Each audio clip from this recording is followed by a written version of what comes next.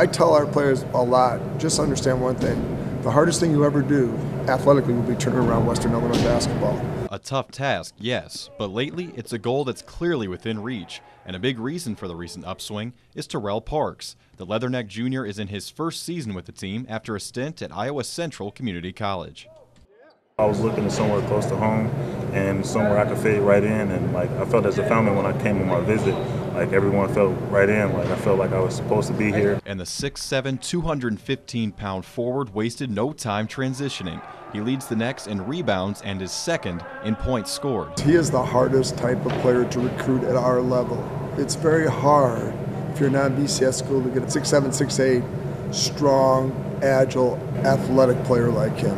What's better about Terrell is his field goal percentage. Currently, his almost 64% from the field has him 8th among all Division I players. One more thing he's good at? I've been getting a lot of blocks lately.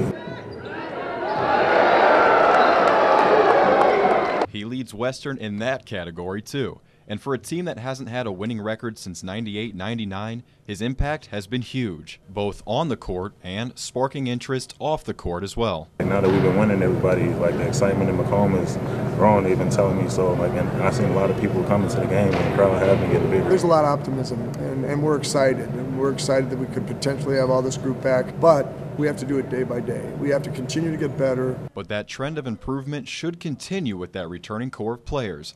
And without Parks' contributions, it would be much more difficult. We wouldn't be where we're at without Terrell Parks. There's no doubt about that. Summit League, you've been warned. Ross Green, KHQA Sports, Macomb.